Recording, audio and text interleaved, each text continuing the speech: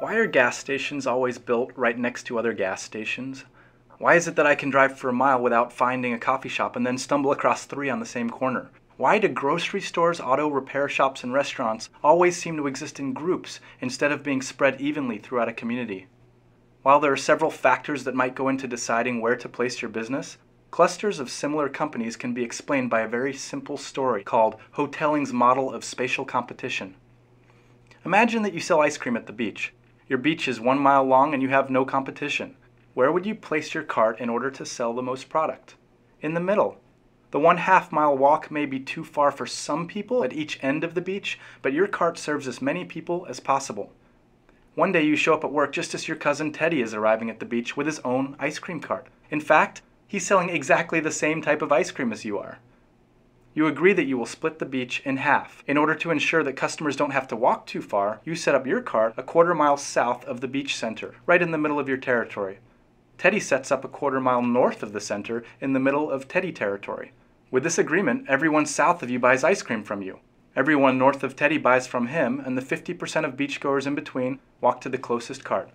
No one walks more than a 1/4 of a mile, and both vendors sell to half of the beachgoers. Game theorists consider this a socially optimal solution. It minimizes the maximum number of steps any visitor must take in order to reach an ice cream cart. The next day, when you arrive at work, Teddy has set up his cart in the middle of the beach. You return to your location a 1/4 mile south of center and get the 25% of customers to the south of you. Teddy still gets all of the customers north in Teddy territory, but now you split the 25% of people in between the two carts. Day 3 of the ice cream wars, you get to the beach early and set up right in the center of Teddy territory, assuming you'll serve the 75% of beachgoers to your south, leaving your cousin to sell to the 25% of customers to the north. When Teddy arrives, he sets up just south of you, stealing all of the southerly customers and leaving you with a small group of people to the north. Not to be outdone, you move 10 paces south of Teddy to regain your customers. When you take a midday break, Teddy shuffles 10 paces south of you and again steals back all the customers to the far end of the beach. Throughout the course of the day, both of you continue to periodically move south towards the bulk of the ice cream buyers until both of you eventually end up at the center of the beach, back to back, each serving 50% of the ice cream hungry beachgoers. At this point, you and your competitive cousin have reached what game theorists call a Nash equilibrium, the point where neither of you can improve your position by deviating from your current strategy. Your original strategy, where you were each a 1/4 mile from the middle of the beach, didn't last because it wasn't a Nash equilibrium. Either of you could move your cart towards the other to sell more ice cream. With both of you now in the center of the beach, you can't reposition your cart closer to your furthest customers without making your current customers worse off. However, you no longer have a socially optimal solution, since customers at either end of the beach have to walk further than necessary to get a sweet treat. Think about all the fast food chains, clothing boutiques, or mobile phone kiosks at the mall. Customers may be better served by distributing services throughout a community, but this leaves businesses vulnerable to aggressive competition. In the real world, customers come from more than one direction, and businesses are free to compete with marketing strategies, by differentiating their product line, and with price cuts. But at the heart of their strategy, companies like to keep their competition as close as possible.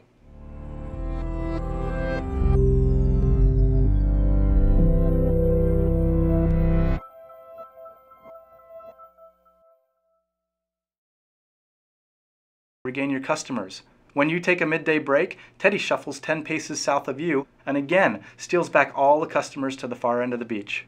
Throughout the course of the day, both of you continue to periodically move south towards the bulk of the ice cream buyers until both of you eventually end up at the center of the beach, back to back, each serving 50% of the ice cream hungry beachgoers. At this point, you and your competitive cousin have reached what game theorists call a Nash equilibrium, the point where neither of you can improve your position by deviating from your current strategy.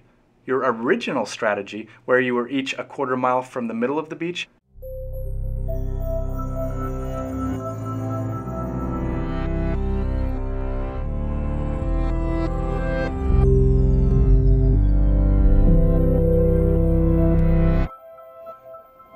Why are gas stations always built right next to other gas stations?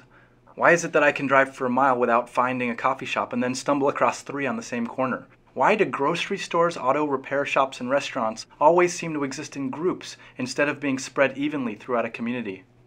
While there are several factors that might go into deciding where to place your business, clusters of similar compare a quarter-mile south of the beach center, right in the middle of your territory.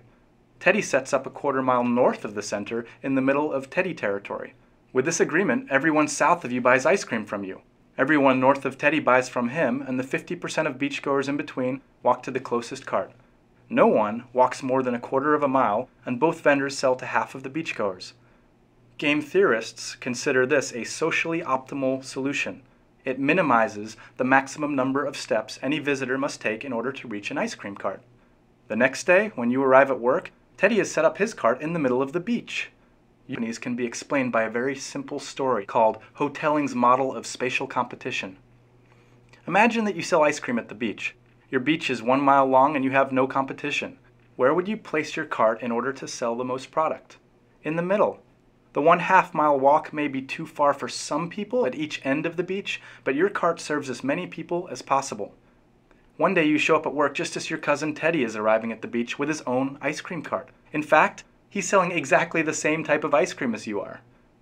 You agree that you will split the beach in half. In order to ensure that customers don't have to walk too far, you return to your location a quarter-mile south of center and get the 25% of customers to the south of you. Teddy still gets all of the customers north in Teddy territory, but now you split the 25% of people in between the two carts. Day 3 of the ice cream wars, you get to the beach early and set up right in the center of Teddy territory, assuming you'll serve the 75% of beachgoers to your south, leaving your cousin to sell to the 25% of customers to the north. When Teddy arrives, he sets up just south of you, stealing all of the southerly customers and leaving you with a small group of people to the north. Not to be outdone, you move 10 paces south of Teddy to